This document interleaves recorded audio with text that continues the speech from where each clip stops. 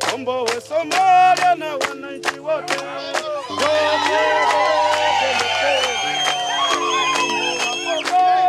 Wananchi wote kweli.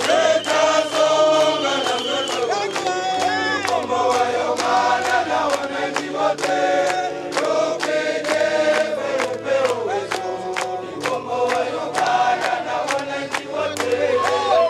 So every time people are in the bunkers, they're down, including the president. The president came and asked me, take me away from here. And it was so touching when the president came to me and said, Paul, take me away from here. Around June, I think, we took over Bondere district. The whole of Bondere district was taken. And that relieved us.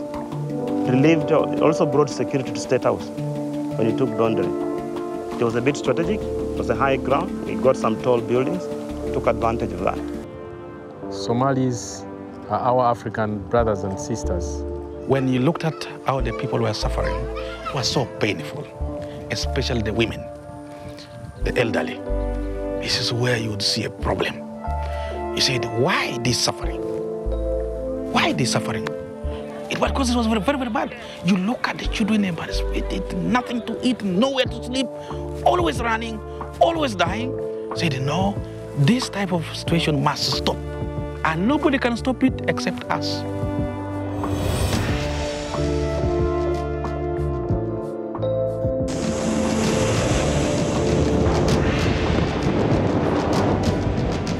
On the 6th of March 2007, the first contingent of just 4,000 Ugandan troops arrive at Mogadishu Airport.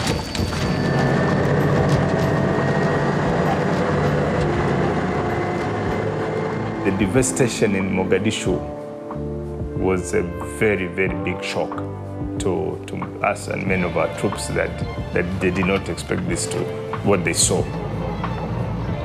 Every single house in Mogadishu had bullet holes, every single structure. And it was like a deserted city, a city which had really gone to the dogs. The UPDF contingent commander is responsible for establishing their position while surrounded by the enemy. Honestly, I felt it was a very challenging mission that had been given, having known the history of Somalia, and of course, what other forces went through when they were in Somalia. But I had to prepare for it, because it had to be done. The first biggest challenge I had was, where do I put my troops? Where do I put my troops? How do I secure them? With the help of some Somalis from the transitional federal government, went around. I got a place, I said, I got a bush, I said, this is where I will be. This is my place. This is my headquarters. It had nothing. It had only a ramshackle building. I said, this is where I will be. And that's where we started from. Part of the small area controlled by the African Union Mission to Somalia, or AMISOM, is the strategically important airport. The second day, one of our aircraft was shot. So you could see that the security around the airport wasn't good. We had little men on the ground, little equipment on the ground. The logistic support was low. And when the plane was hit, it was like this mission impossible. It's like this mission impossible. Even securing this base alone was in itself a problem. It was a very big problem. Setting up the camp, getting established here. As a pioneer, pioneering a project is not easy. In December 2007, Burundi troops arrive in Mogadishu and join the AMISOM mission. When the Burundians came, it was a great relief for us, because initially it was almost a Ugandan mission. It was an African mission. So now when we saw the Burundians, said, yes, now at least we have a partner, we have colleagues, we have brothers with us here.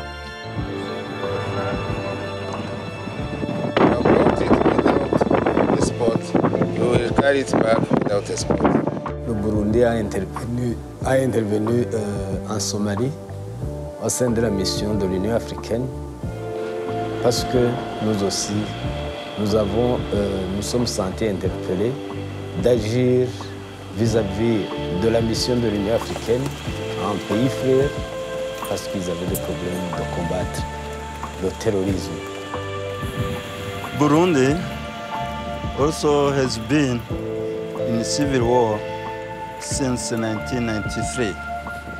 Burundi has seen how other countries have helped her to recover the security in Burundi. So, to respond for that, Burundi decided to go and help other African countries, especially to intervene in Somalia. The first contingent completes the role of establishing AMISOM in Mogadishu and hands over to the next Ugandan battalion.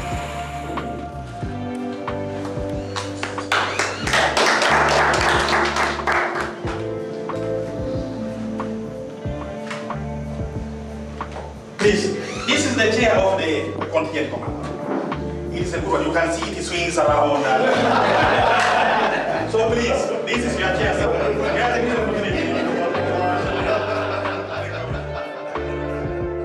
When we managed to stay there for 1 year and saw another contingent coming, because the most important thing is us. Can we manage? Can we be able, are we able to stay for at least 1 month? We saw 1 month going out. We saw 3. We saw I said, yeah, we're done. This is what we wanted. This is what we wanted. The foundation has been laid. Somalia will be liberated. By early 2008, AMISOM is still confined to a relatively small area of Mogadishu. Hardly 3 blocks were free from the Al-Shabaab. And this was like a fortress where the government was. We had taken the posture of real peacekeepers. Stay in the camp, don't go out, don't, and even when they fire at you, don't respond aggressively. Our first phase was to protect the institution. That is Force Commander 1, me, the 2nd Force Commander. We are there to protect and preserve. Protect the TFG, because that is what the international community was basing itself upon. Once the TFG did not exist, then everything has evaporated. Remember that we are supposed to be defensive, and therefore we could not move offensive. I think that sent a wrong signal, so to say, to the Al-Shabaab that they could take us on. A new general arrives in Mogadishu 2 years after AMISOM first landed. Al-Shabaab controls almost the entire city, whilst AMISOM is shackled by a strictly defensive mandate. When I arrived in Somalia was in July 2009. By then, the Al-Shabaab had launched an operation in May against AMISOM, and we were now preparing to go in a situation of confrontation. The Al-Shabaab was close by, and they were always engaging us. 24 hours, they were engaging us. Al-Shabaab had entrenched themselves so much in the city that they're occupying every household, they're occupying every rooftop.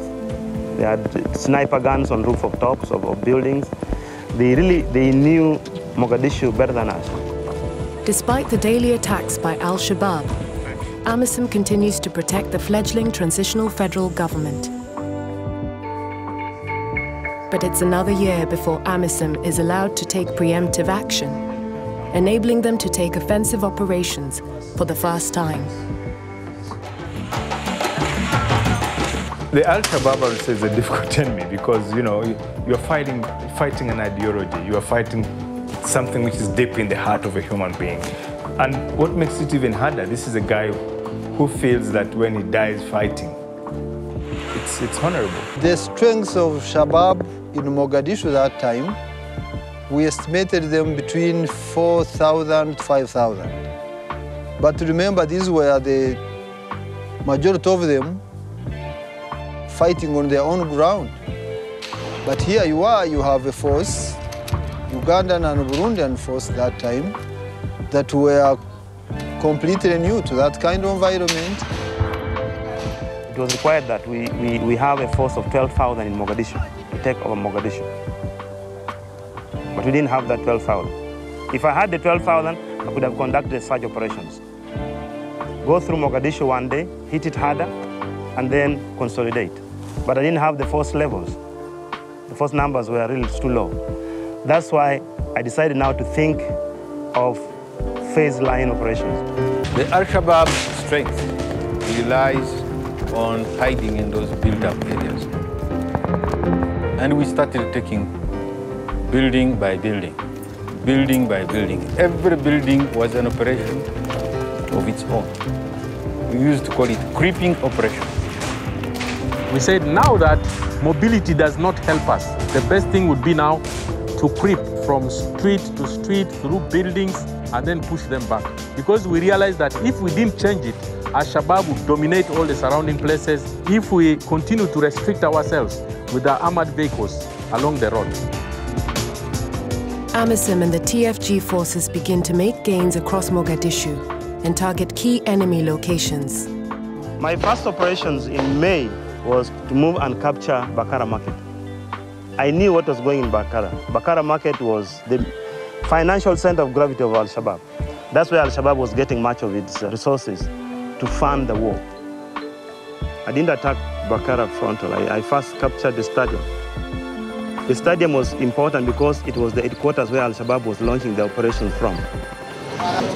With the stadium under AMISOM control, the force moves towards Mogadishu's commercial center. Bakara was being a commercial center and highly densely populated. I was avoiding collateral damage and also destruction of the properties of the people. And that could make us have good civil-military relations with the population. And I had also talked to the business community to tell Al-Shabaab to leave Bakara. If they don't, then we come in.